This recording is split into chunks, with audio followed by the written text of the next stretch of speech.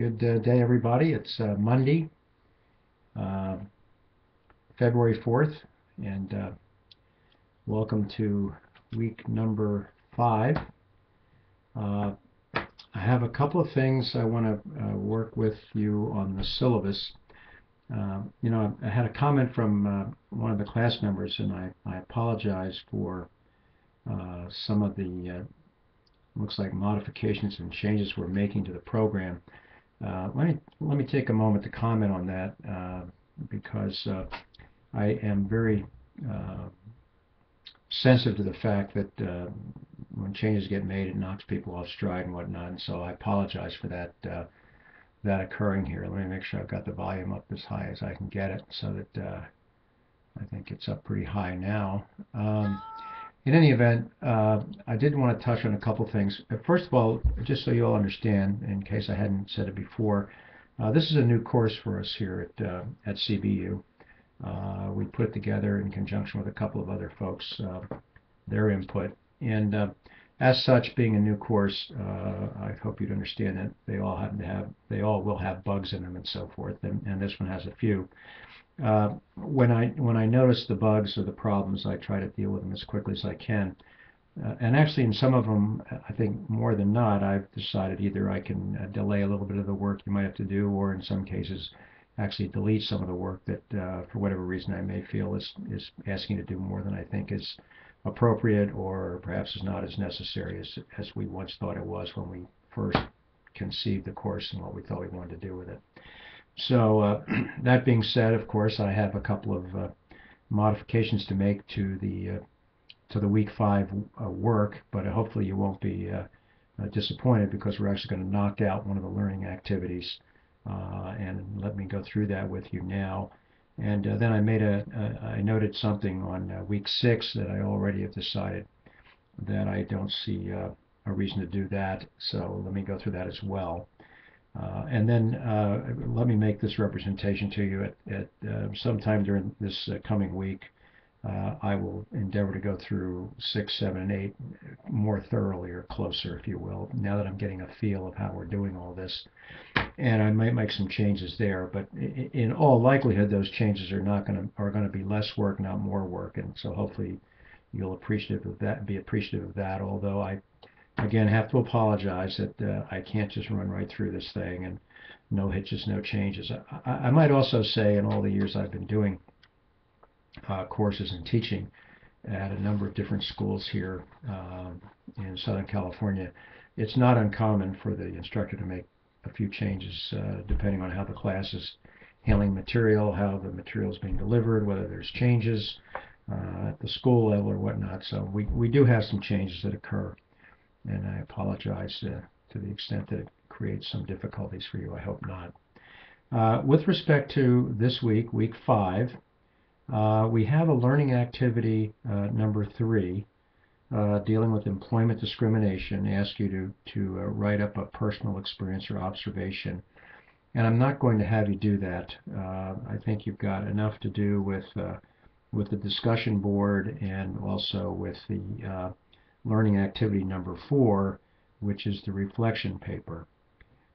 So what we're going to do then for this week 5, in addition to listening to my lecture here, is we're going to do learning activities 1, 2, and then also learning activity 4.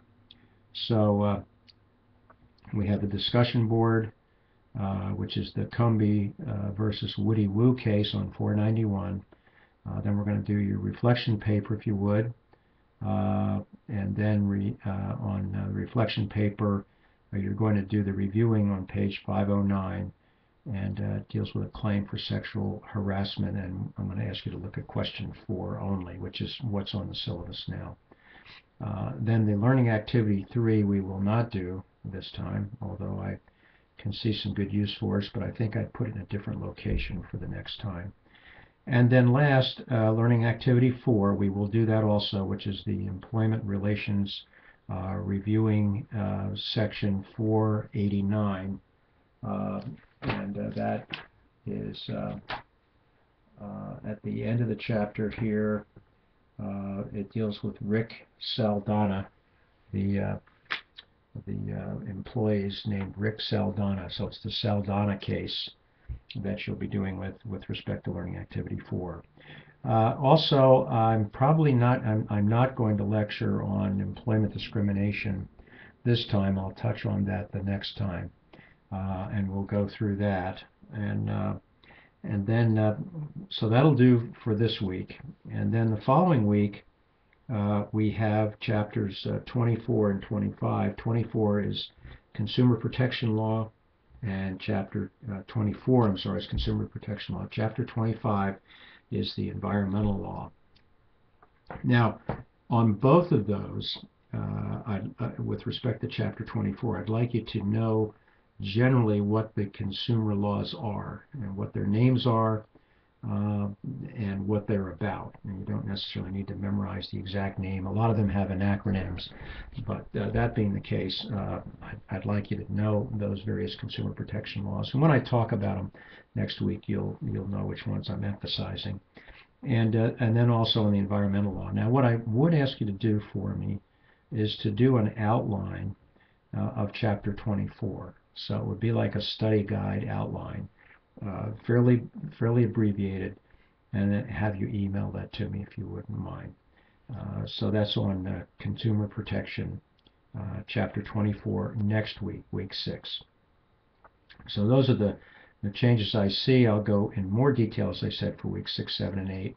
I'm cognizant of the fact you're all working, and I'm also cognizant of the fact that we have the research paper coming in.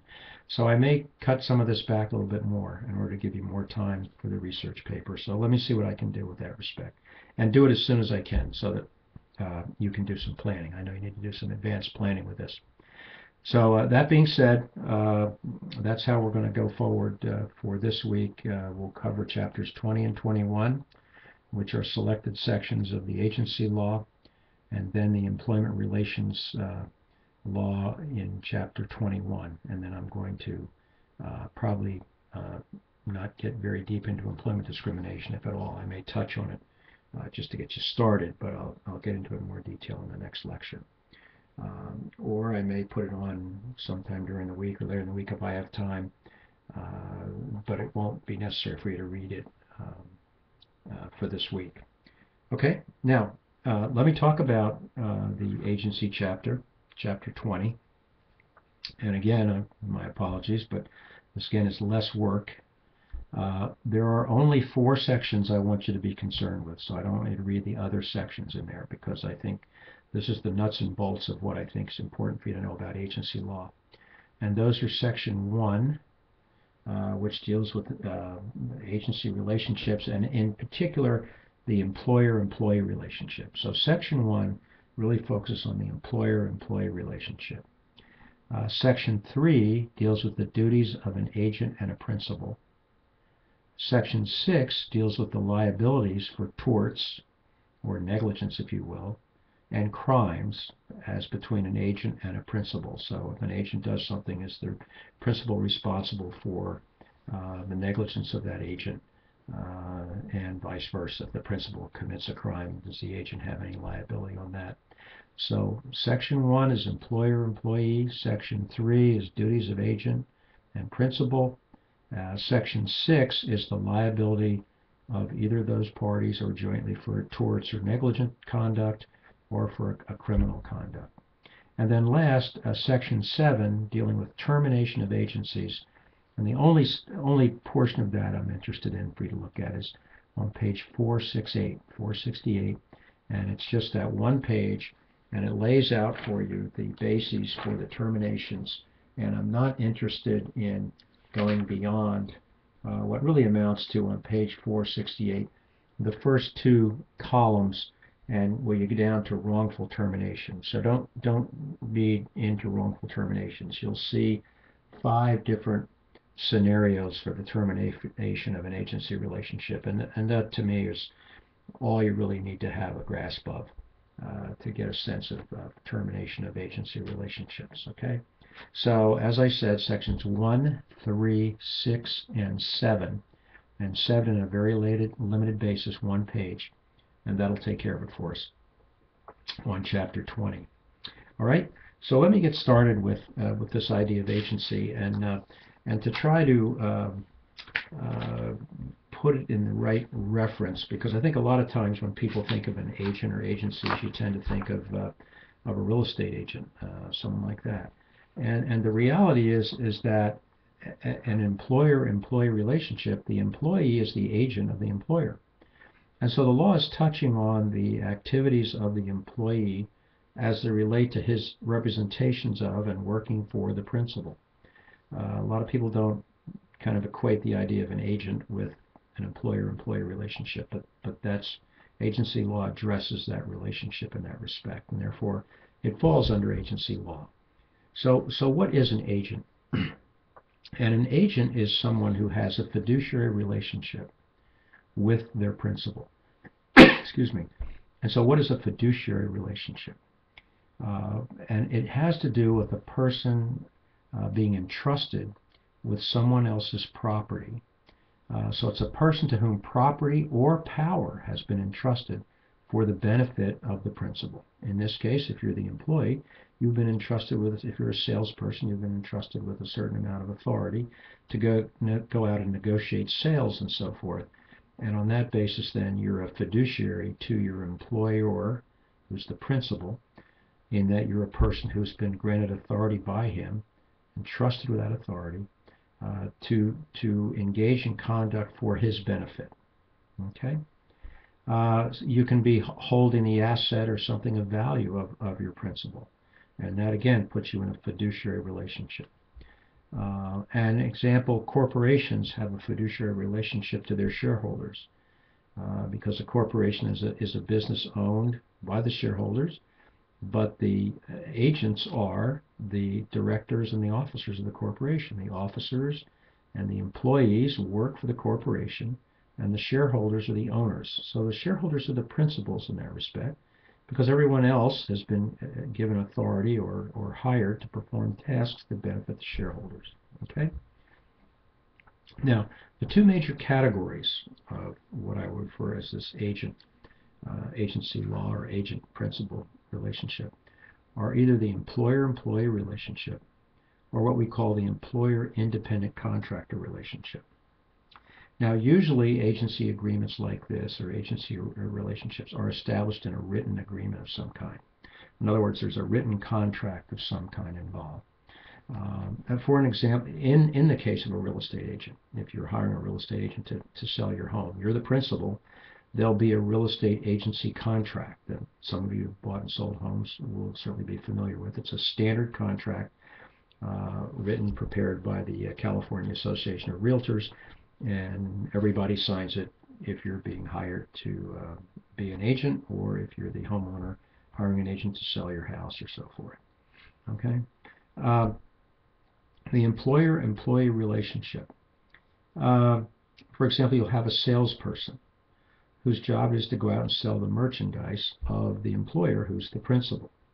And he has the authority to bind the principal to the sale. So if he's got authority to go out and sell the merchandise and he knows what the price list is, and he says, we're going to sell you this this item, this device, this whatever it might be, and we sell it to you for $500 per unit, he's bound the principal to that. He's bound the employer to that price.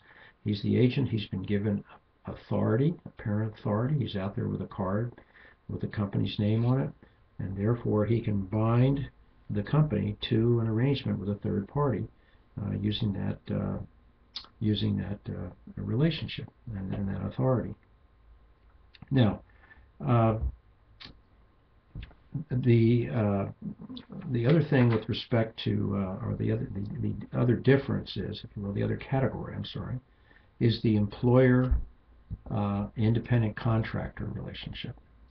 Now, this comes about, it often comes about in small companies because a lot of small entities just getting started, and some that are not just getting started, been around a while, and they're kind of trying to skirt the law a little, will have people working for them, and they'll categorize them as independent contractors.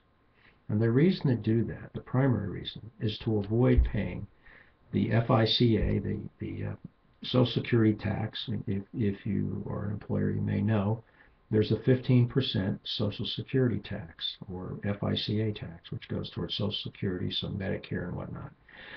The way the law is set up is the employer pays 7.35 or something like that, and the employee pays the other half of it. So the employer avoids that if you're an independent contractor, because he doesn't have to make a contribution for you. You're not viewed as an employee. Is it against the law? Yeah. I mean, is it a violation of the law is a better way to put it, and the answer is yes, it is. But many small companies do that because you can see it saves them 7 to 8% on their payroll every month they do that. Any clients I've had that have been involved in that kind of arrangement, I've indicated that I don't approve of it. Not that I'm the last word. The court or the law is going to be the last word. The IRS and their auditors, if they come in to audit your company. But the reality is, and as a practical matter, audits are pretty rare. My advice to people is that if you're going to do it knowing that you could be caught for not paying the FICA, and there's a penalty and interest and so forth. But most companies can get away with it for a period of time, be it 3 months to 6 months. Sometimes companies will go a year or more with an employee, with a worker who they treat as an independent contractor, try to. And that's the primary reason, to avoid paying the FICA tax, the Social Security tax, and so forth.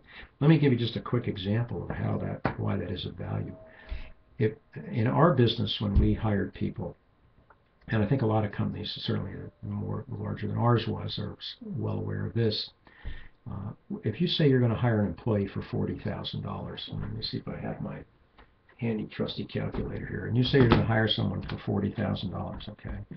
So you got your $40,000. So basically, you're going to say that they cost you $3,300 a month, okay?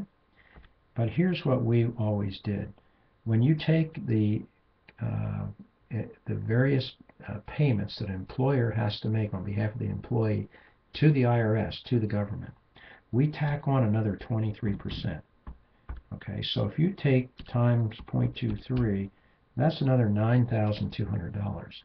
So the reality is when you bring someone as an employee and you offer them a job at $40,000 a year, that job is really costing you about $50,000. Because if you add the rule of thumb now, you can do 20%, 23, 25%, whatever.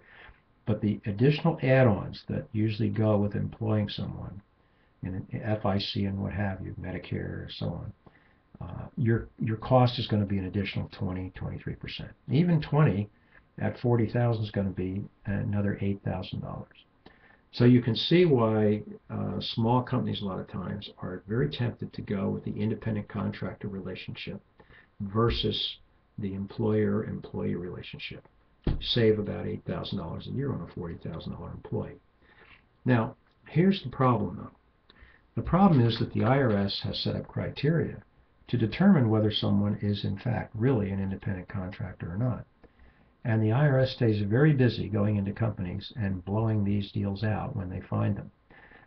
And as I said, it's not a rampant kind of, it's common in small companies or just getting started. Sometimes people will have 20 employees, but they'll add somebody into a new area of their business and just decide to start off treating them like an independent contractor. And part of that is to save the expense of bringing on a new employee.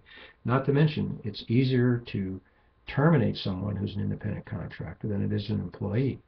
So you have reduced the risk of a wrongful termination suit by an employee because they're an independent contractor. The key word to keep in mind is the word control. The whole concept of whether someone's deemed to be an independent contractor or an employee depends on how much control the employer exercises over that individual. Now, clearly you would understand, if the employer you must come to work at 8 o'clock every morning, you can't leave till 5, you get a half-hour lunch, all your supplies are provided by me, your office is supplied by me, you report to this vice president of sales and you're a salesperson. In those situations, clearly we as the company have control over that individual. And for us to pay them or say that they're an independent contractor is just not going to fly with the IRS or the courts. So the key is control. And when you talk about control, you're talking about the control over the details of the work that person's going to be doing. Okay. So let's look at some of the criteria. The criteria are on page 451. And some of the major ones are, for example, how long has the working relationship been going on? So if someone's going to look at this relationship, be it the IRS or the court or whoever, has this person been employed for weeks, months, been doing this job for about a year, or have they been doing it 3 or 4 years? In that setting, there's going to be kind of an inference that, well, they've been here 3 to 5 years. You better have some other solid stuff that shows that they are not an employee. How are they paid? Are they paid per job? Can you define the job they're doing and you pay them per job? Or are they getting a paycheck every 2 weeks? Or are they getting a paycheck once a month? Even though it's not going to have any deductions out of it, right? You haven't made any FICA contributions because you're treating this person as an independent contractor.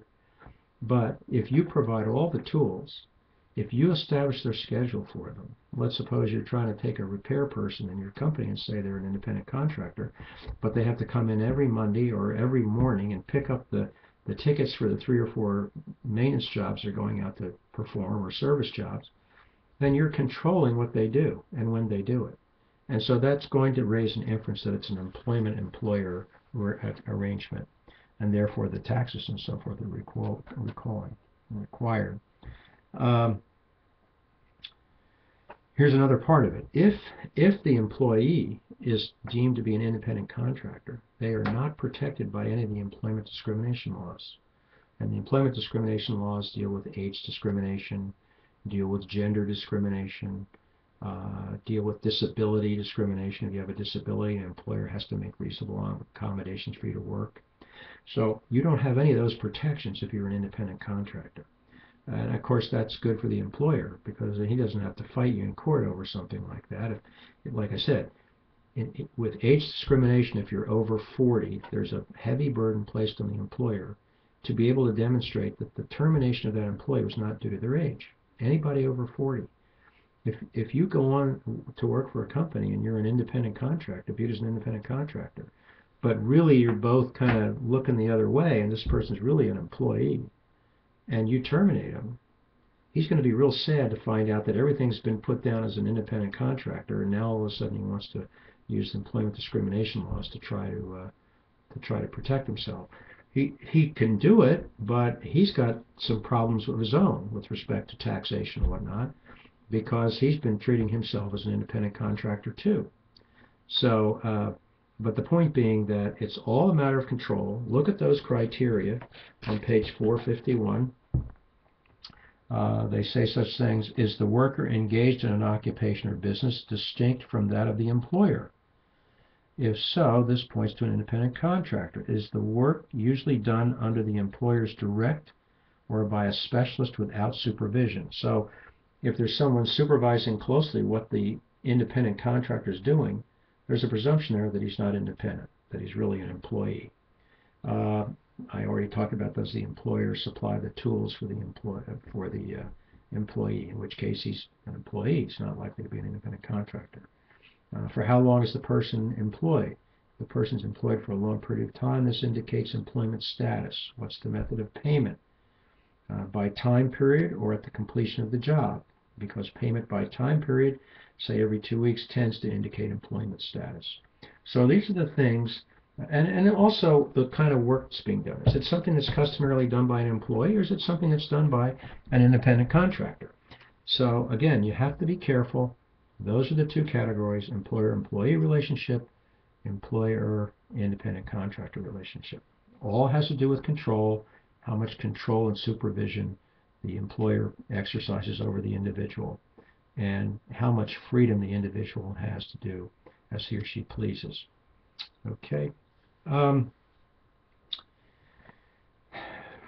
Here's an example, though, that you should be aware of in employment contracts. If the person is an agent, they're an employer, let's say of DuPont, a big chemical company, This happens with a lot of these kinds of companies. When you go to work for them as an employer, you file under their copyrights and patent provision in your contract. You agree that any discovery that you make, any invention you might be responsible for while working for the company belongs to them. So you give up any rights to a discovery or an invention that you make while working for them. So such as discovering some kind of new chemical or some compound that's of use in industry or business somewhere. Under your employment contract as an employee, most chemists and people in the sciences give up any rights to make a claim to those discoveries for themselves. Okay, now let's talk about the duties. I'm going over to section 3, and we talk about the duties and rights of agents and principals, and they're very simple. And I'd like you to, if you just look at these again, I've mentioned before, these heavy blue, all in caps headings, they will pretty much give you, if you look at those and take a line or two off of those in your notes, that'll tell you what that section's about, and that pretty well covers it. And they're pretty commonsensical anyways. Let me touch on them. Okay, the duties that an agent owes to his principal are, there's 5 of them. 1, performance. That is, whatever you've agreed to in terms of the working relationship to perform that job. The agent also has an obligation of what they call notification, which is really nothing more than that the agent, be it an employee or an independent contractor, the agent has an obligation to keep the principal up to date on what's going on everything that he or she is doing in the furtherance of that agency for the benefit of the principal, in this case the employer, or if you're an independent contractor, for the company that's hired you. So you've got performance, that's to perform, notification, which is another way of saying keep them current on everything that's going on in the project, the subject matter of the contract. Loyalty, and that is if you're an employee, not out there finding a sale and taking it to somebody else where you're going to get paid more commission. So an agent owes a duty of loyalty to his principal. The principal who's paying the agent is entitled to strict and complete loyalty from the agent. The next one, the 4th one, is obedience, and that is you take the orders that you're given by your principal. So if a company's hired you to do independent service work for them and you're a true independent contractor, you're still an agent and you're obligated to obey the instructions they give you. And then clearly, of course, if you're an employee, you're required to respond to instructions given to you by your supervisor, your bosses, whoever. Lastly, particularly with respect to an independent contractor or someone who's been given authority to go out to try to, say, get commitments from other companies to use the services, but you're not truly a salesperson, you really are independent, then you have a duty of accounting, to account back to your principal. Let's suppose he advanced you funds for various things, to wine and dine potential customers, to take them places, to provide a sample of something and you have to go out and buy it and deliver it to your potential client. You have a duty to account back to your principal what you did with the money. Any funds you're entrusted with, you have to account back. So here are the 5. It's performance. As an agent, you have an obligation to perform the job you were given. You have an obligation of notification to tell the principal what's going on with the job, what's going on with the venture that you've been hired to do. Be loyal to your principal and not do anything that's not to his absolute benefit. To obey the instructions you get, and then lastly to make an accounting back to your principal, be it employer or a company that's got you doing work for them independently. Now, what about the principal? Well, the principal also has 5 duties. First is compensation, very easily, to pay you. When you enter into an agreement, an agency agreement with someone, obviously the terms of that have a compensation paragraph. So the first obligation of the principal is to pay you. It makes sense. Number 1 on the agent side is perform, do the job. Number 1 on the principal side is pay. Pay the agent for doing the job. Also, the principal has an obligation to reimburse you for any expenses. So he's got an obligation to pay you, and he's got an obligation to compensate you or pay you, and an obligation to reimburse you for expenses. He also has an obligation to indemnify you. Now, what does indemnification mean? It means if you do something on his behalf, and you do it properly and legally, and something goes wrong, and you end up being sued along with the principal, he has an obligation to provide a legal defense for you, or if you have to hire an attorney, he has an obligation to pay you, or he has an obligation to indemnify you if there's a judgment against you. Okay? So let's suppose you get a judgment against you, and it's for $20,000. And actually, in a lot of lawsuits, if there's an agent and a principal involved, both are defendants, let's say, and there's an award of $40,000 against the both of you, you don't have to pay anything. The principal has to pay that, which is called indemnification. Any loss you potentially suffer, he has to pay for. Okay, so we've got compensation, we've got reimbursement, we've got indemnification, and then the principal has to cooperate with the agent. So that is, if the employee is the agent and he's doing business for his employer principal, and he needs certain things, he needs samples, he needs price quotes sent back to him, whatever it might be, they're the obligation of the principal to cooperate, to support him. So you've got compensation, reimbursement, indemnification, and to cooperate. That is support the agent. When you enter into you're the principal, enter into an agreement with the agent to do something, he gets your support. He can't perform if you don't support him. So that's the idea of cooperation. And then lastly, as a principal, you are required to provide safe working conditions for your agent.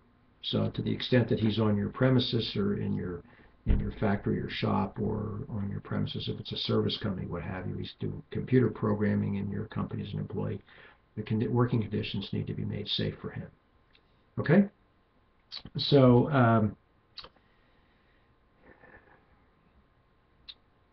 let me look at one note here.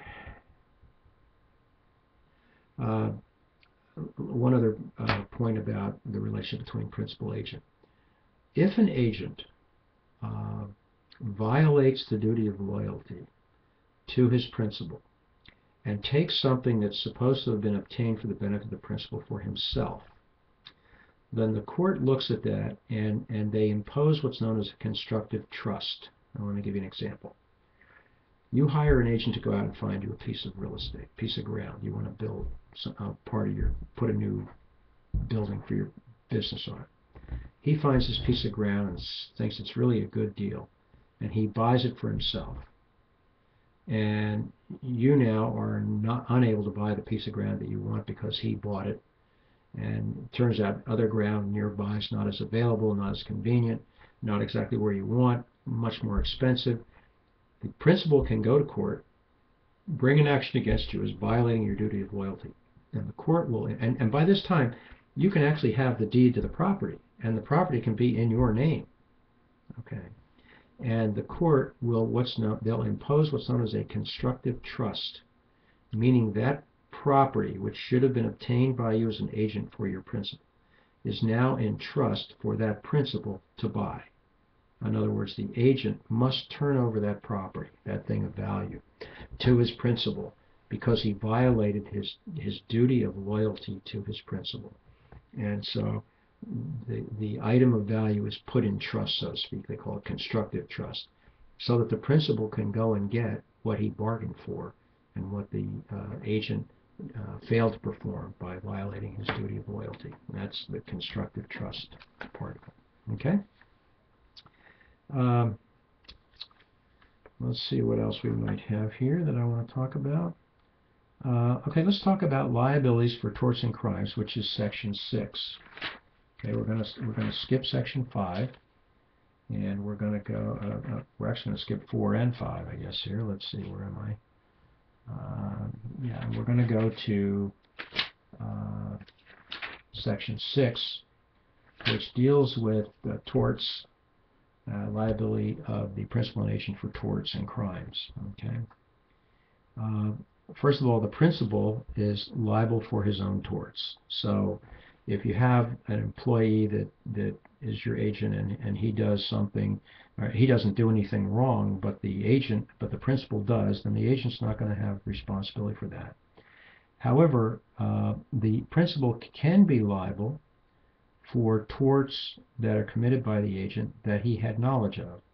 For example, if you hire someone to drive your delivery truck and you know they don't have a driver's license and they get into an accident, you will be responsible for that. You'll have liability for that because you knew that he had no driver's license. Even though you didn't drive the truck, even though you didn't cause the accident, as the principal, you're going to be liable for that negligence, for that tort by that driver because you knew he had no license, and therefore you shouldn't have allowed him out onto the road. Okay. The principal is also liable if the agent makes a misrepresentation. So, for example, if you have a employee who goes out and promises the product for $300 when he knows it should be sold for $4 or $5, and along comes the customer who says, "Okay, I'll take my item for $300," and you say, "No, this item costs $500." And the customer says, "Well, I have it right here in writing from your agent that I only have to pay $3." It doesn't matter. I have to deliver that item to the customer for $300 because the agent, the employee, was my agent. It's probably a salesperson, and it's my problem to get the $200 from my agent because he made a misrepresentation that I have to stand behind and I'm liable for. And the idea is I'm the most able to control him. I sent him out there, and he exceeded his authority, or he failed to perform within the authority he had. And the third party, innocent third party, is not going to have to suffer for that. The employee or employer is going to have to deliver what the agent promised to deliver, even though it was wrong. And now there's a concept called respondent superior. Your book talks about respondent superior. Let me see if I can find the exact location. It's on page 466 under liability for agent's negligence. 466 under liability for agent's negligence, respondent superior. And the concept is that a principal is responsible for the torts and the negligence of its agent if that negligence took place in what's known as the course and scope of his employment. So if you have an employee who does something that causes injury to a third party, and he's representing your company will be responsible, even though he was negligent, because he was acting within the course and scope of his employment. For example, he's driving your delivery truck. He has a license. Everything is up to speed, but he gets involved in an accident on the way to deliver your product to somebody. Well, he's performing his task of driving the item to the customer in the course and scope of his employment. And under that circumstance, you as the principal, you as the company, are responsible for any damages that he causes while in the course and scope of his employment. Now, there's another concept, and we'll just use the term frolic and detour. Frolic and detour. Now, this comes about this way. I'll give you two examples. You're driving in fact, I think the book says it this way. You're driving the delivery truck, and you have a various route that you take, and your wife knows your job, knows what you do, and she says to you, "Oh, by the way, when you're out making your deliveries this morning, would you drop by the post office and drop off these Christmas cards?" And you say, "Yeah, sure." So you go and you make a delivery at one point and maybe a mile to the next delivery, but in between the post office, you pull over into the lot, you put the mail in the slot or go inside, drop it in the box, get out, pull out in the delivery truck and have an accident. Okay. Well, that is a detour, okay, but it's still within the course and scope of your employment because it's not an enormous detour, so to speak. You haven't gone way outside you've just made a momentary detour, but that still keeps you within the course and scope, and therefore your company will still be responsible for that. Okay. Now, let's take the other example of what we call the frolic. So remember, you got frolic and detour. In the frolic case, you as the principal are not going to be responsible for the example I'm about to give you. In the detour case, you're going to be responsible because your employee, even though he may have momentarily left the strict path of his job to do a quick errand or whatnot, that's not going to absolve you from liability. But the frolic is, and here's the frolic. The frolic is the employee takes the delivery truck out, and he's got 7 or 8 deliveries to make. And he goes out and he makes the first 2 or 3 deliveries, and has a lunch, goes out to make his next delivery, and then gets called by 2 or 3 places that he's going to deliver, and they say, well, you don't need to deliver right now. Or he finishes deliveries early, doesn't matter. And he decides that he's got a pal down the street, and they're going to go stop at a sports bar and drink a few beers and watch the afternoon basketball game. And then he's going to go back, make his last delivery, and come home. Or go back to the shop, and then he's going to head home. So he makes 2 or 3 deliveries. He stops and meets his buddy at 1 o'clock at the Joe's Sports Bar. They sit there and drink some beers, watch the basketball game. He gets in the delivery truck. He goes, makes another delivery, goes out to make a delivery and gets into an accident and smashes up the truck and injures somebody. Well, that's a frolic and detour. He is not within the course and scope of your business, and therefore he's going to be liable and you are not. Okay, so that's how respondent superior works. Respondent superior means that you as the principal, you as the employer, are responsible for the acts, you have a superior position, of your employee. However, he's got to be operating within the course and scope of the employment you hired him to do. And if he is on a frolic away from and outside the course and scope, and it's case-by-case basis, then at that point a court would determine there's not going to be liability to the employer, to the principal, because he had gone outside of course and scope. He was totally departed from his work, from his normal work and what it would normally be. Okay? So that's the idea of respondent superior. And I think that's about all I have to tell you about this part. If you'll see frolic and detour on page 466 also is there. Let me move this over so I'm not totally out of the picture for you all. And so that's pretty much it of agency. So the big ones are the category employer-employee and employer-independent contractor. And the idea of control, know what the rights and obligations and duties are between the parties. Let me recap here a little bit just to make sure. Understand the agent is in a fiduciary relationship to his principal, and he is someone who's been entrusted with the property or the authority by the principal to perform tasks that benefit the principal. Not him, but the principal, benefit the principal. Okay? And then, of course, when we talk about the issue of whether or not he's an independent contractor or employee depends on those factors on, I believe, page 451. So you need to get some idea of what those are about. And then know what the rights are and obligations and duties of the principal and the agent, and you pretty well have it. So that's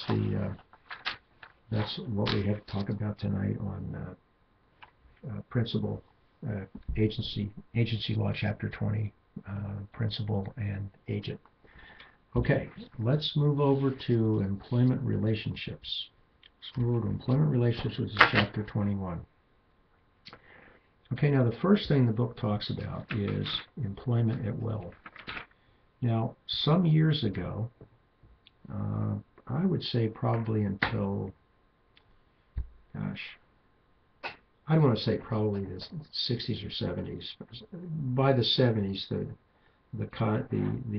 view of employment at will had changed. And here's how. Employment at will means that either party can terminate the employment relationship at any time for any reason. The terms lawyers use in these employment arrangement issues are for cause or no cause. In other words, most employment contracts that are written allow you to terminate an employee for cause, and it lists what those causes are. And there's such things as dishonesty, stealing, conviction of a crime. Sometimes if you have an employee that declares bankruptcy, you can set down your bases for their termination for cause. And then you have a section for no cause, where you just decide, I don't need any more people, I don't like the job you're doing, I don't like the color of your tie, it's not supposed to matter. You're an employee at will and you can be terminated at any time. So for years and years, that was just it. There was no, geez, there's a reason why you shouldn't terminate me, you can't terminate me, or one thing or another. That's all been changed over the last 20 years, 25 years or so. And it's been changed to the extent that the courts have begun to carve out more and more exceptions to an employment at will. And again, part of this whole idea of employment at will is if someone's an employee at will, then they don't have a lot of the, and my nose is itching like crazy, I apologize. I'm not sure I know what to do about this except not scratch it, but rub it. I apologize. This happens every time we do these lectures. Must be something in the air. I don't know. In any event, the courts have begun to find this is unfair. They don't like the idea that you can just toss people left and right and out of the company for whatever reason. So there are many times when they will look for ways to find that they're not employees at will, but that they're employees who are hired for on a permanent basis, and you need to have some basis to fire them. You can't just fire them at will. And the reality is the concept of employment at will is really to the benefit of the employer, not the employee. Even though the standard legal language says either party can terminate the contract at any time for whatever reason, the reality is that this is more powerful for the employer than it is for the employee. So what the courts have come up with is this concept of implied contract, or also the idea that it's implied that an employer will deal with an employee in good faith, that he'll exercise good faith, which means that he won't just fire somebody because he doesn't like the color of their tie, or he doesn't like the fact that they're overweight, or he doesn't like the fact that there's some race or gender or what have you. He's got to have some kind of a valid reason, some kind of cause. Now here's where the courts started building a foundation for that. It started mostly in the employee manuals, because more and more companies put out employee manuals. And even though the employee manuals didn't say you're guaranteed the right of employment, they often had very positive language in there about you becoming part of the family, and we want you here in the company, and all that sort of thing. And the courts from that began to issue rulings saying that under a concept of implied contract, you can't discharge that employee except for some cause, some valid recognizable legal cause, like dishonesty or stealing or what have you, or being late to work all the time, that sort of thing. So this was the idea of treating the employee with good faith, treating them fairly, and that's the way the courts have created more and more exceptions.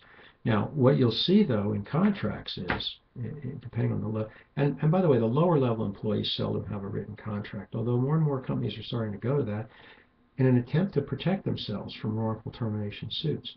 And so they will say, you're an employee at will, and they will also say that nothing in this contract, their employment contract, shall be deemed to create any implication that you're being hired on any other basis. So the lawyers are trying to take out this idea of giving the courts the right to claim there's an implied contract based on the employee manual or that sort of thing. So companies try very hard to protect themselves on this at-will employment, and are successful a good deal, if not most of the time. But the courts, if they see what looks to them to be an unfair termination of somebody who's theoretically or even on a document said they're an employee at will, the courts may stretch as much as they can to try to find that it's not an employment at will, it's an implied contract of employment. It needs to be treated in a fair manner, in good faith, and you're terminating this party for these facts is not in good faith, and therefore they have rights of an employee who's been unjustly terminated. Okay, so that's the idea of employment at will, and I think you'll see here, actually on page 475, 474, they talk about exceptions based on contract theory, and they have exceptions based on tort theory and exceptions based on public policy. Okay, so look at those three, as I said, using that blue heading, bold heading. Put a sentence or two down for each of those paragraphs and you'll be fine. You'll know, because you probably might throw your question at these very easily. And you'll know what they stand for. And it's going to take you a line or two to mark down what exception based on tort theory is. Here's one, whistleblowing. And that's an important one. And the courts are now more and more protecting whistleblowers. So someone who has an employment contract that says they're an employee at will, I'm sure you all probably know what a whistleblower is, but a whistleblower is an employee who sees conduct or activity going on in the company that he thinks is illegal or improper or actionable civilly by some other party, whatever it might be, and he blows the whistle. In other words, he goes to some other third-party authority. In most cases, these whistleblowing things deal with the government, a government agency or whatnot.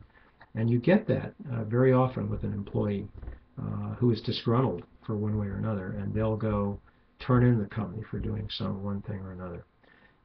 Generally speaking, until probably 2000, 2002, if you were a whistleblower, you got fired. So there wasn't a whole lot of whistleblowing going on. But the government, where the government first found the benefits of having whistleblowing, encouraging it and protecting it, was in government contracting, because historically the government has literally been raped by private contractors who do business with the government, with overcharges, excessive billing, and all this sort of thing, duplicate billing. It's horrendous. You hear when they talk about it with our budget issues today and how they're going to try to improve the budget and cut down the deficit, and one of those is to get rid of the fraud in government contracting. Believe me, it's enormous. I would not be surprised that we don't get taken to the cleaners for $50 billion a year, maybe $100 billion a year in fraudulent contracting and handling government contractors over billings, phony billings, and it's really outrageous. And worse than that is, because I have personal experience from a neighbor that I knew who had a contract with the federal government to provide parts for helicopters, for military helicopters, and the part cost him something like $5 to make, and he was selling it to the government for $60, and they were paying it because the government contracting officer either didn't care. What's his incentive to get the best price for the government? He doesn't care, and that is rampant through the government. And so the government came up with the idea: if you were a whistleblower on a government contract and they caught a government contracting company taking advantage of them and overcharging or not, they gave you 20% of the amount that they caught the person for and recovered. And a lot of these cases were multi-million-dollar cases. They found some named companies sticking it to the government, overcharging in one thing or another. And in those settings, some of those amounts were $10 million, $30 million. And if you were the whistleblower, you were entitled to 10, 20% of what the government collected on the overcharges. So on a $10 million deal, and the government got back, say they sued and settled for 4 or 5, you're entitled to 10% of $4 million. Not a bad payday. But whistleblowers were still being fired, and they were still being, if not fired, discriminated against. They would be given some job down with the janitor from being a controller in an accounting division of one of the larger companies. I mean, that kind of stuff. So laws have been passed to protect the whistleblowers.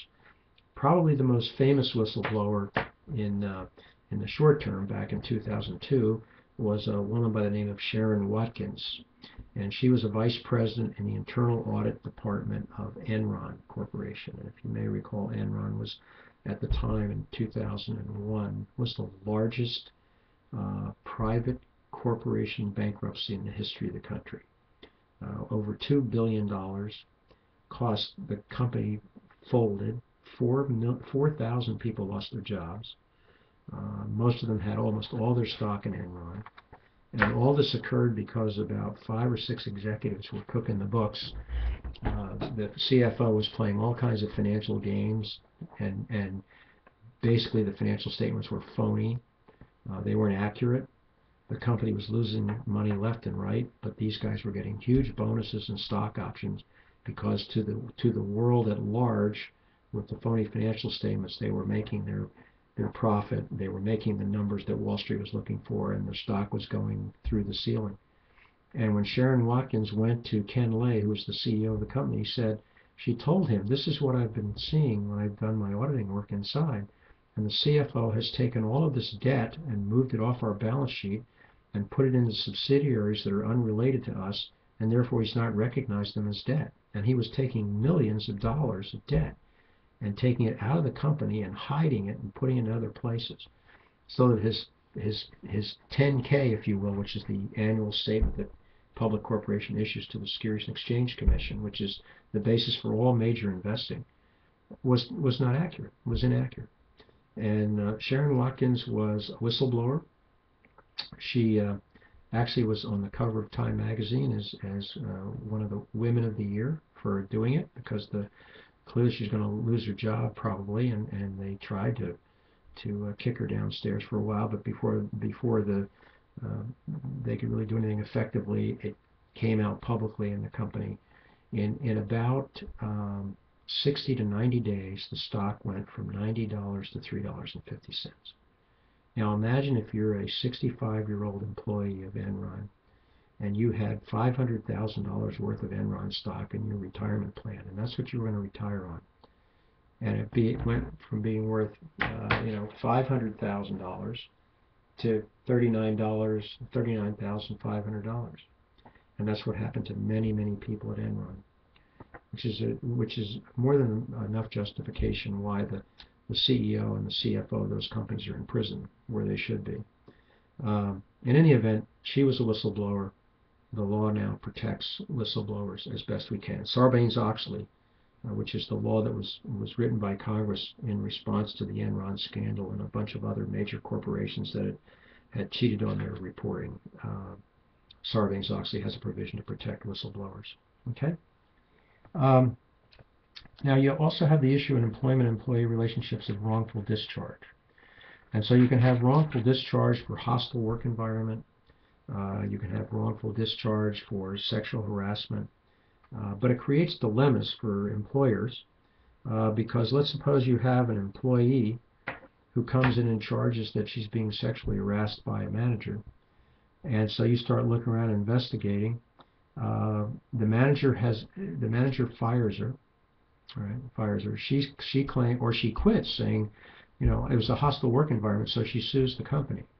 So the company checks it out and looks at the manager and say, we think this manager was really responsible for this. We've been sued. We're going to fire him. So they fire him, and he turns around and sues the company for wrongful termination. So what do you do as the employer? You have an employee says it's a hostile work environment. She sues you for that. Or if you turn around and say, well, I think it is a hostile work environment, we're going to fire him instead of her, then the next thing you know, he's suing him for wrongful termination. And it happens all day long in business. And you have this going on. And so therefore, you can see why companies a lot of times want to try to have independent contractors, because firing someone in today's world in a major company, in a sizable company, can be a very tricky thing to do. And their human resources departments have become very, very adept, very sophisticated in trying to meet all the rules and laws and requirements and procedures of fairness and whatnot, to document everything in an employee's file so that they can withstand a lawsuit for wrongful termination. And so that's an employment matter and employment relationships between employers and employees. Okay, let's turn to Section 2, which is the wage and hour laws. And the only one that I want you to kind of be aware of is the minimum wage law. Now, the Fair Labor Standards Act, which is 1938, Fair Labor Standards Act, FLSA, I'd like you to know what that one is. That's established the minimum wage. Congress periodically revises it, but it says that employers can't pay less than X number of dollars an hour for a worker. And then they have overtime provisions, which are a fertile area for litigation. Plaintiffs' lawyers representing employees are constantly bringing lawsuits against companies claiming that they're not paying overtime properly. And you have what's known, some of you may probably well aware of this, have what they call exempt and non-exempt employees. And exempt employees tend to be managerial type people, administrative and managerial. And so they work a 40-hour week or maybe 50-hour week or what have you, but they're paid a salary. They're not viewed as subject to the overtime protections of the FLSA. Non-exempt workers are your line workers, your lower level workers, who are paid an hourly wage, and they're entitled to overtime. And it can be a very complicated, California is very complicated. Let's say you have someone doing a 40-hour week, and they work they don't work 8 hours 5 days a week. They work 12 hours one day and then 8 hours the next. Well, and when it all adds up to 40, you say, well, I don't owe you overtime. No, you owe overtime on the day they worked 12 hours. You owe overtime or time and a half for those 4 hours above 8. So it's a very, it's a very tricky kind of thing. The overtime pay statutes, both in California and federal, but California's is particularly tricky. And here's how it becomes a risk to an employer. And a friend of mine who's CFO for a shoe company that has about 25, 30 stores, is you get a disgruntled employee. They come in and claim that you didn't pay them properly in overtime, whatever. They will then hire a lawyer. He goes to the company and subpoenas all the records, and he finds all the employees, both current and past, because he can get the records going back 5 years. He puts them all together. He comes to the conclusion he thinks they've not gotten their overtime pay correctly. And let's suppose the company just wasn't sophisticated enough and said, well, you work 40 hours a week, so we pay you the 40 hours a week. It turned out you had one day where they worked 12 hours in one day and 4 the next, so that your total was 8. Doesn't matter. You would do time and a half for the 12-hour day for those 4 hours. Now he goes and finds 300 employees who had similar situations, and now he's got a lawsuit that's worth millions of dollars, several millions of dollars, and now the company has to defend that. So that's where it's dangerous. That's where companies have to be really careful about their overtime pay and making sure they keep good records and make payments according to those standards.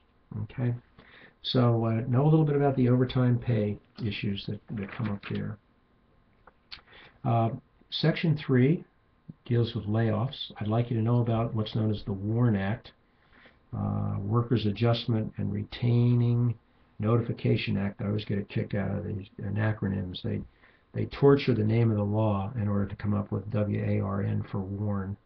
And that's the concept of the WARN Act, which was 1988, and that is to give advance notice to employees that there's about to be a layoff.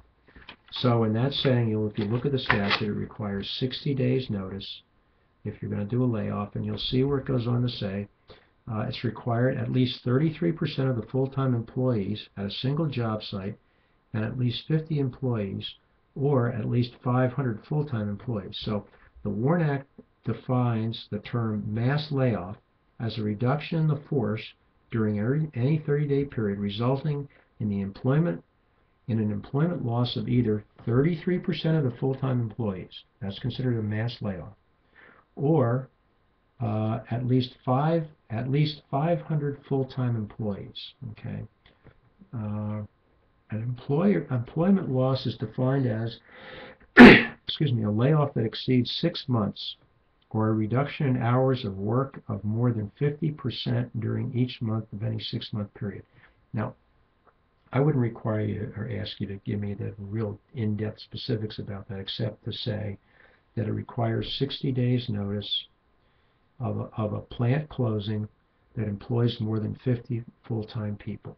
Okay, so that's the magic number, is 50. In most of these federal statutes, it's 50. If you have 50 or more employees, then these federal laws apply. If you have less than 50, a lot of these federal laws do not apply with respect to employment law, employee relationships. And as an aside, the government passes these laws, a lot of them well-intended, And then you have the law of unintended consequences. And here's an example that I'm going to give you now, not in the book. But as you know, Obamacare applies these various requirements on all kinds of companies. And among them are, I think it's a 3.8% tax, additional tax on payroll or whatnot, that an employer has to pay. I don't even know if it's on payroll. It's just, I think it is on payroll. But he pays 3.8% towards Obamacare. Okay. Now the law doesn't apply to a company that has less than 50 employees. Now you know the economy is struggling, and you know we have a lot of unemployment, people looking for jobs. And what's the unintended negative consequence of this law? They have begun to report, widespread across the country, companies that have 55 employees or 60 employees or 57 employees. What do you think they're doing? They're getting rid of people so they can get down to 49. So they're either figuring out ways to do efficiencies, they're getting people to do more work than the others were doing, but they're cutting back. So now you're losing jobs because of Obamacare. I'm not making a judgment on whether you're for or against Obamacare. But here's an example of the government going to supply health insurance for everybody, so they say, and it's not going to cost anybody anything, but they're going to have the employers pay for a lot of it, and then it turns out that companies that don't have 50 employees don't have to abide by any of this law. So what do you think a businessman who's got a company at about 53 employees is going to do? He's going to let 4 people go. And he's not going to hire anybody else. And so you say, well, you know what else he'll do then? He'll divide the company's activities in half because he wants to grow, and he'll form 2 companies. And he'll have one company that does this part of his business, and he'll hire 49 people there, and then he'll start growing the other side of the business, and might start with 10, but now he can get up 2 separate companies, keep them under 50 employees, and not have to pay any Obamacare. I mean, businessmen are not stupid. They know how to make a buck. And so here we go. There goes your employment, job employment growth, because you've whacked these small businessmen with additional taxes for the national health care program. So anyway, just kind of an aside. Okay, a couple of the others that I want you to be aware of. One is the Section 4 of the Family Medical Leave Act, and I do want you to be able to tell me about that. You have to have been employed for over a year with the company when you're laid off, and family leave only works for close family members. So it only works for wife, parents, children. I'm not sure it says brothers and sisters. I thought it did at one time, but I'm not positive. But anyway, it allows for family medical leave to care for a family member, and the employer has to keep your job open for 6 months, I believe it is, at which time then they can decide whether you're going to try to come back to work or if they're going to fill your job. Okay. Here it is. The employee can also take up to 12 weeks of qualified exigency leave to handle specified non-medical emergencies where a spouse, parent, or child is called to active duty. So that's an aspect of the law that's been added in light of Iraq and Afghanistan for employees. Under the Family Medical Leave Act, expressly covers private and public employees who have worked 1,250 hours for their employer and for at least 1 year. An employee may take family leave to care for a newborn baby or child recently placed for adoption or foster care. An employee can take medical leave when an employee or the employee's spouse, child, or parent has a serious health condition requiring care. So it's got to be almost an immediate family member. So I want you to know about the Family Medical Leave Act. OSHA, which is called the Occupational Safety and Health Act, which is OSHA, it's known as OSHA. It has a tremendous impact on business because they have inspectors going out, walking into private companies all the time, inspecting to see how they think the safety conditions are. The regulations are enormous. They cover a huge breadth of areas and so forth. And OSHA has the authority to close you down. They literally can order a company closed because of work conditions and so forth.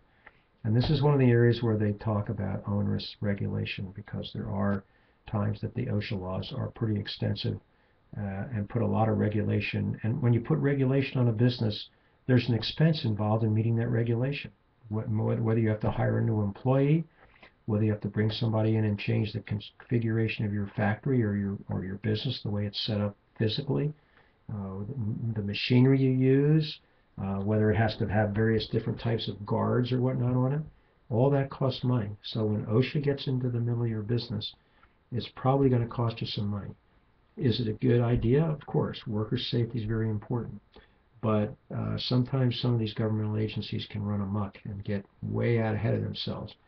And dealing with them can be very, very difficult. And I've had clients who had run-ins with them, and I've had a heck of a time trying to get the problem solved. And to a large measure, I feel like a lot of it's none of OSHA's business. I don't think it really does, in some settings, apply to worker safety. But the regulations are the regulations and often have the force of law. So be able to tell me what OSHA is about and what it does. I don't really care that much about your getting into the specifics of enforcement procedures, except that they can close a company down if they want to, and they can demand criminal prosecutions in certain settings. Don't worry about workers' compensation laws. Don't worry about Social Security, income security. The only one that I think is really important for you to know about is private pension plans. And the law is called ERISA, which stands for Employee Retirement Income Security Act, ERISA. And here's what was going on and brought about ERISA in 1974. And this is a law that was is something that's certainly of value, should have been done. I support it 100%. I think most people do.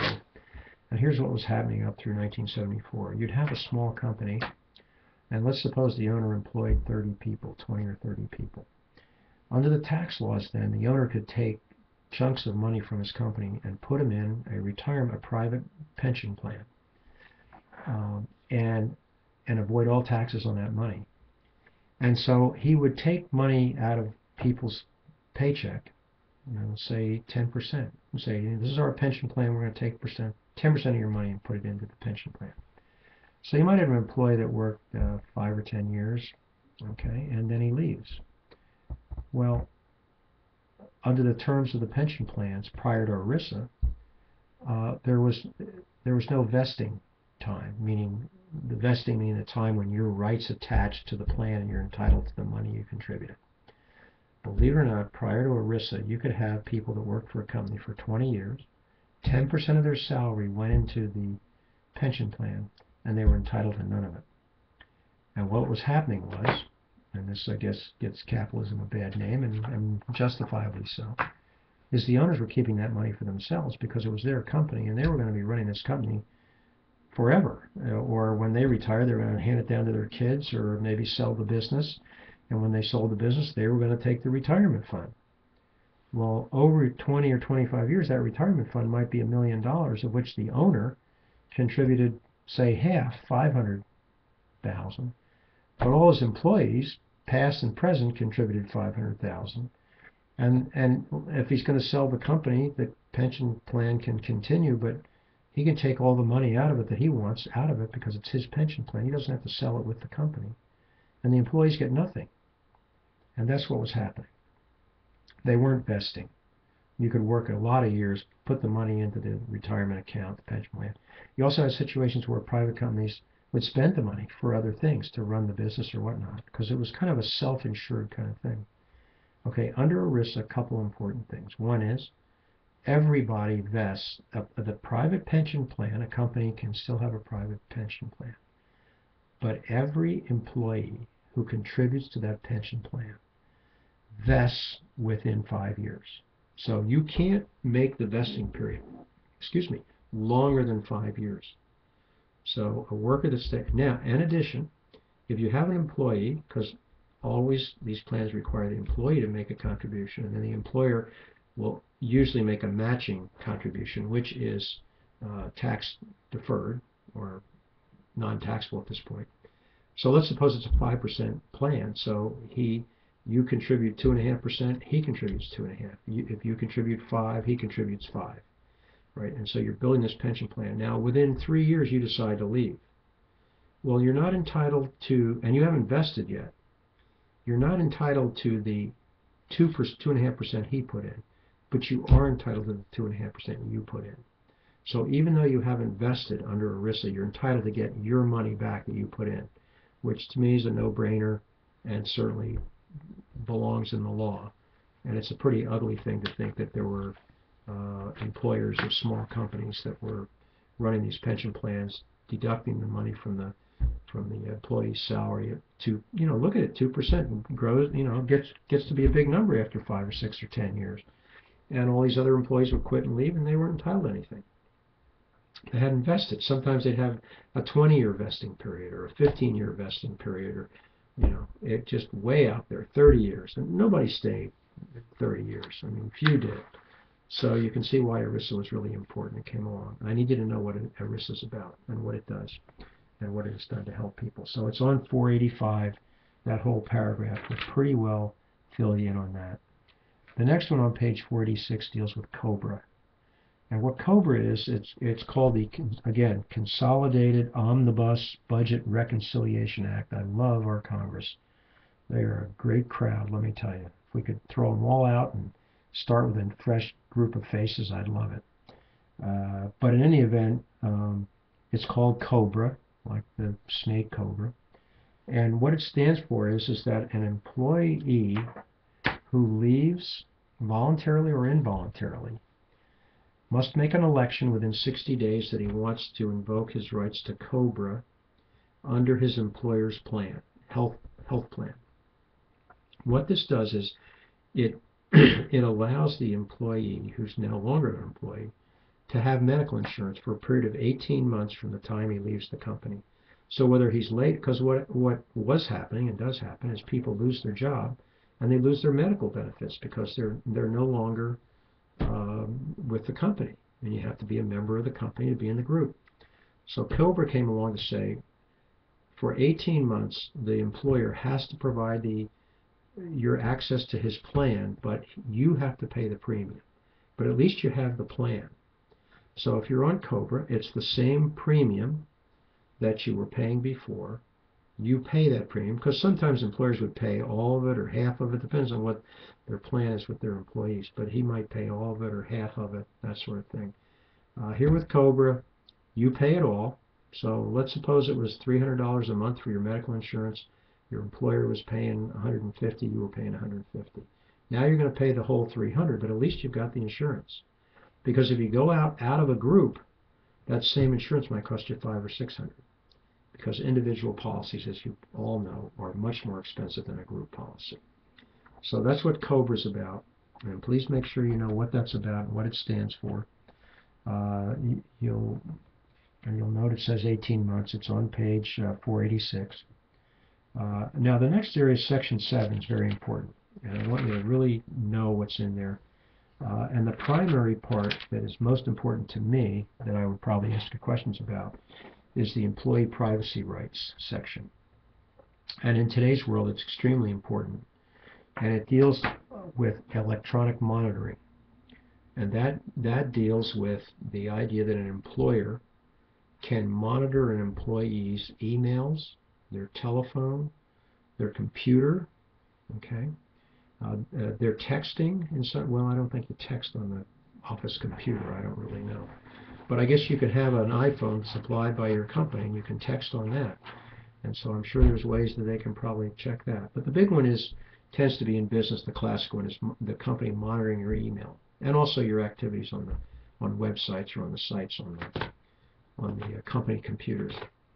Now here's the conflicting issues. Under the legal concepts of rights of privacy, the courts often go off in a factual situation and say, given the facts of this case, did the party, the plaintiff, let's say, in this case the employee, have a reasonable expectation of privacy? In other words, when you go into the ladies' room, you have an expectation of privacy. If your employer puts cameras in the ladies' room, with or without your knowledge, in all likelihood, that's going to go away. because anyone who complains, the lawyer that represents that company is going to say, they have, in the ladies' room, they have a right of expectation of privacy, and therefore you can't put a camera in the ladies' room. Okay. These cases came up in the high schools because high schools were putting cameras in their bathrooms because the kids were going there smoking marijuana or doing other drugs or what have you, or smoking cigarettes, whatever. And the issue came up whether or not the students had a right to privacy or an expectation of privacy in the bathrooms. And the answer is no. That was the justification for putting the cameras in. Was to prevent drug use and so forth in schools, and the courts saw that as a valid reason, a reasonable reason to do it.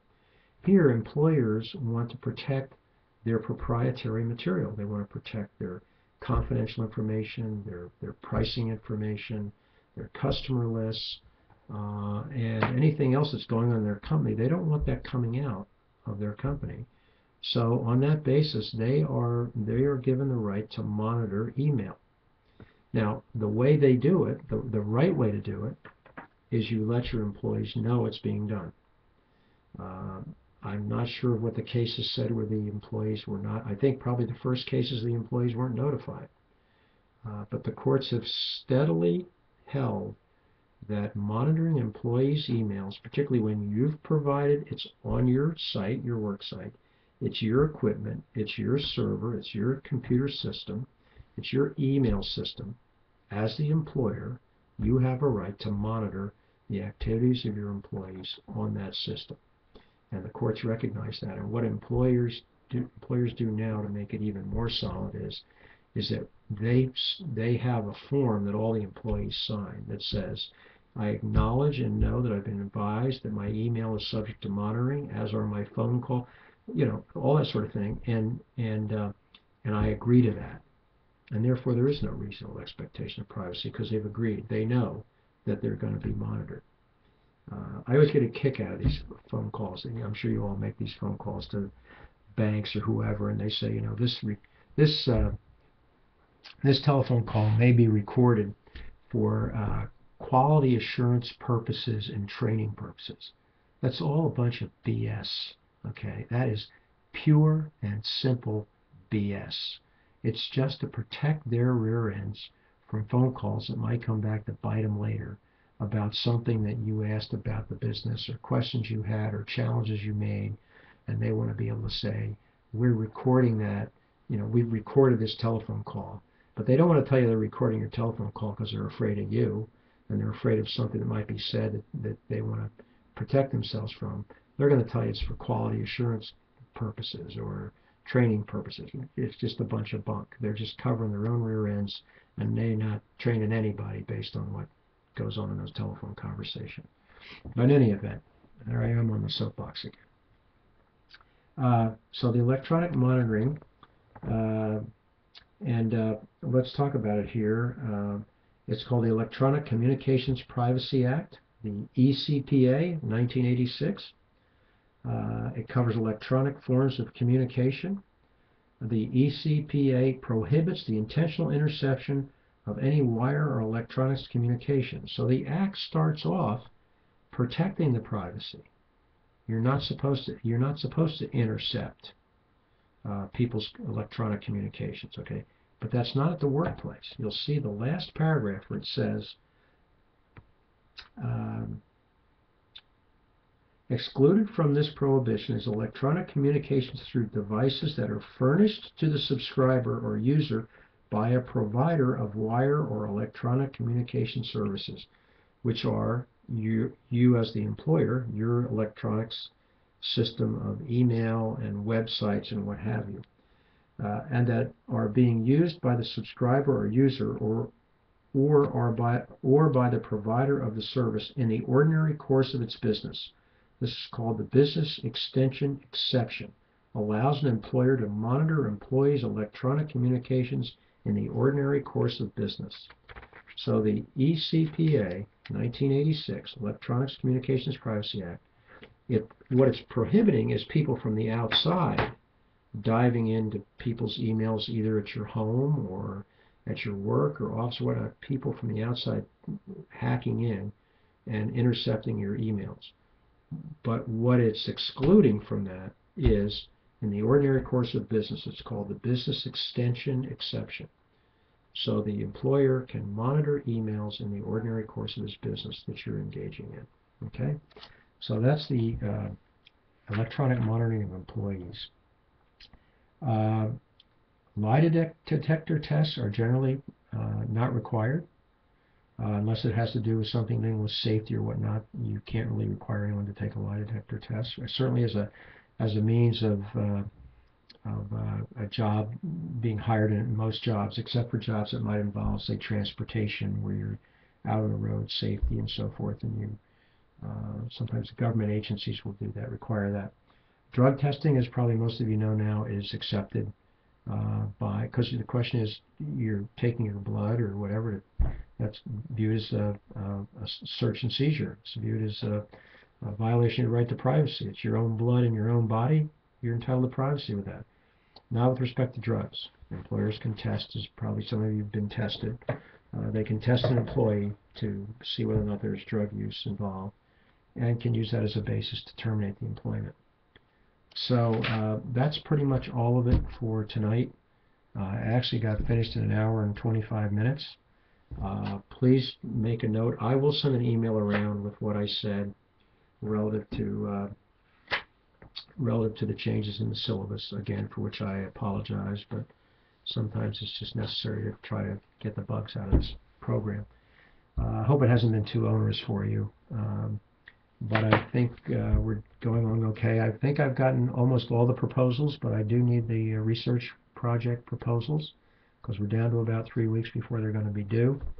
I'll work on getting the syllabus finalized. It's pretty well finalized, but if any changes, they're probably going to be to your benefit, because I'm probably going to knock some work out of them, because I am aware that you're going to be pressed down to the end here, and I don't want to see that. Please get in touch with me if you have any issues or questions. Once again, my one disappointment about this is not getting to meet any of you all face to face or talk to you personally about things. So, I do have my phone number. If you just want to call up and talk about the course, I'd be happy to talk to you anytime. I hope it's going well for you. And sadly, you're my first class. I think I'll get a lot better as we go forward into the coming semesters. Don't know if I'll get a chance to figure out the WebEx before we finish up. Hopefully I can. I've got so much on my plate. I actually do this at 2 other business schools as well, but I think this is a great program here at CBU, and I'm really enjoying it, and I really like some of the work you've done. Some of your writing and so forth is really good, and I think you took to heart my proofreading admonishment or warning. You've all done a great job on that, and I commend you for it. And I see that most everyone in the class, in fact, I really say for the most part the entire class, I can tell that you've given thought to the writings you've done. That's greatly appreciated by me. To the extent that I'm stealing any of your copyrights, I've had more than a few notes made off of your papers, and that includes everybody in the course, that I thought were very insightful and were going to be useful to me in putting material out there in future courses and whatnot. So I thank you for that, and I appreciate it. And with that being said, I think I'm going to sign off here tonight and get working on reading your papers that came in. So you all have a good week. And again, if you need anything, shoot me an email or give me a call. Good night now. Bye.